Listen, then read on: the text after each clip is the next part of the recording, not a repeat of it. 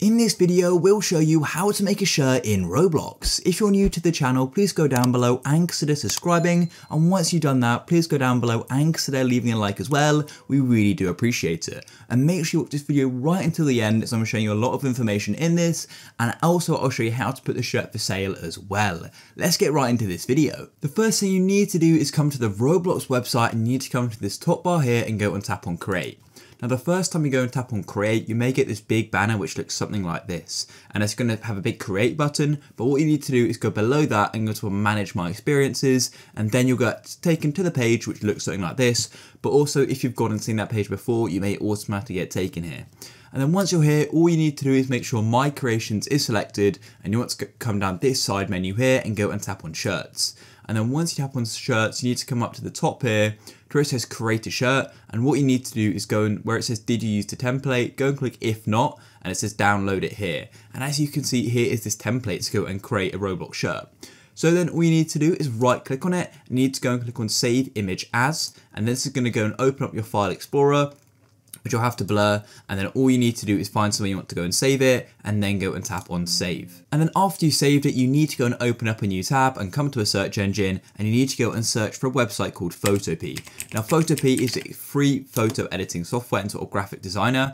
It's completely free and it's very like Photoshop. So go and tap on the official site. Here it is, photopea.com, and then all you need to do is click open from computer and go and find the template you just downloaded from Roblox. So I've just found it and clicked open, and here we go, it's now imported this. So I'm just going to go and close my downloads down here. So now we can go and get designing, and just a quick note as well, you can go and see how it all works here, and it gives a bit of information, but essentially the color pieces are what's going to be in the shirt, the gray piece isn't going to be, and then it's all going to be folded up. So let's go and get right into this. So the first thing I recommend doing is going and removing each of these pieces here. We can go and cut these out. So all you need to do is go and drag the select tool just here. It's called rectangle select. And what I'm going to go zoom in using Control+. And then all you need to do is go and start selecting these pieces just like so. And then go and make sure you select quite a big area like this. And then you can go and let go, and that's now selected. And what you need to do is press the delete key on your keyboard, or you can go and use the rubber, and it's going to go and remove it. So now we need to do this for all of this, so I'll catch up with you once I've done that. And here we go, I've now finished cutting it all out, and if you want to go and remove this sort of dotted line which you create when you select something, all you need to do is press Control D on your keyboard and it's going to go and disappear. So the next thing you need to do is go and start adding some color, and then we can go and add images and things like that. So what you need to do is come over here to the right hand side panel, and you need to go and click on this new layer button at the bottom, go and tap on it just like so. And then what you want to do is go and drag it below the background like that, and there we go. And now all we need to go and do is go and start coloring this in. So you've got a few different options to go and do this. The first one, you can just go and select everything just like so, and then let go once you selected it all just like that. And then you can go and choose a color you want. So we could go and do say a blue. I'll go and do like a bright blue, and then go and press on this gradient tool button here, and you can go and press paint bucket, and then all you need to do is click, and as you can see, it's now all blue. But what I might actually do is go and make a gradient. So to go and do that, you need to select two colors in the color switcher. So I'm going to go and select maybe a darker blue, just like so, and press OK.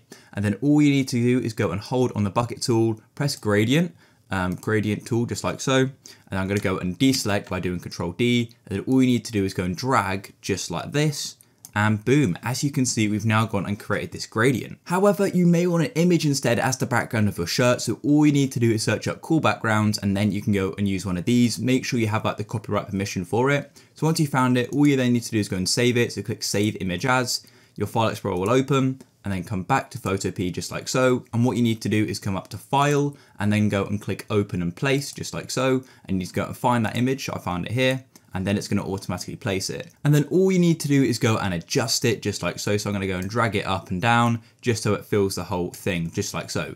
So there you go. That's another way you can go and add a background, and then go and press the tick at the top, and there you go. However, I think I prefer the gradient background, so I'm going to go and select it and then press the delete key on my keyboard, and it's removed. So now I want to go and add some more text and images to this just to make it even cooler. So you can go on Google and go and search for things like emojis or anything like that. But personally, I want to go and upload my logo onto the shirt. So all you then need to do is go and click on file again, and then click open and place. And then you need to go and find whatever you'd like. So I've now found my logo, and I've now been imported it, and I'm now just going to go and resize it and then go and place it. So what you need to do to place it is just put it in this middle piece here. That's where it's going to be. So I'm going to place it in the middle just like so. That's pretty square if you ask me. Then go and press the tick. But of course, you can go and add loads more stuff as well. And to add text, all you need to do is press on this text tool, then you can go and click anywhere, and then we can go and start typing. So I'll type in subscribe, just like so. I'll resize it in a minute. And then to go and change the font, all you need to do is select it, then come up to the top right, and there are so different fonts. I might go and use one called Babus, just like so, and it's gonna go and add it, and there we go. And then all I'm going to do is go and adjust it just so it fits perfectly, just like so. And you can also go and change the color. So go and click it all just like so, then go and click on the color button, and then you can make it any color you would like. And if you do anything you want to undo, all you need to do is go and press Control and Z or Z on your keyboard, and it's going to go and undo it. But once you're ready, which I am now, I want to go and export it and then upload it to Roblox and go and sell it and wear it. So all you then need to do is go and press on File, and then once you've clicked on File, all you need to do is come down to Export As, and you've got these different file types. I recommend doing PNG, but if you think you may want to make further edits to this, I recommend clicking Save as PSD, as this is like the raw file you can then go and edit. It's not exported, but you can't use PSD on Roblox. So click there, and then you can go and edit it at a later date. But I want to just go and export it now, so I'll click PNG, and this is what it looks like, quality 100, and that's make sure you don't change any of the width and height.